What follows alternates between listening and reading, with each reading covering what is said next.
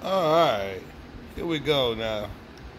We done added something that's much needed, most definitely, to this plane. I know you guys seen that lunch, how it dipped down pretty hard on me on takeoff. I gave it full up trim in the radio, of course, which that wasn't enough. And I done did a little bit of research saying it needs at least 4 millimeters of uplift.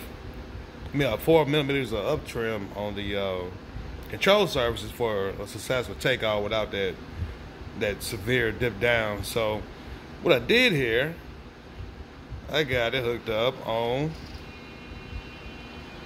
a rotary knob. This one right there. So now, pre-launch, of course, all I gotta do is just raise it up, and we're good to go. Now, it goes both ways, of course, up and down, which I don't know if that'd be beneficial to go down with it at all. But anyway, yeah, I thought that was pretty cool, and I thought I would share this with you guys. I got this set up through Inav for this to work, and of course, you know, everything's like it should, even with them up. Anyway, peace and love, y'all.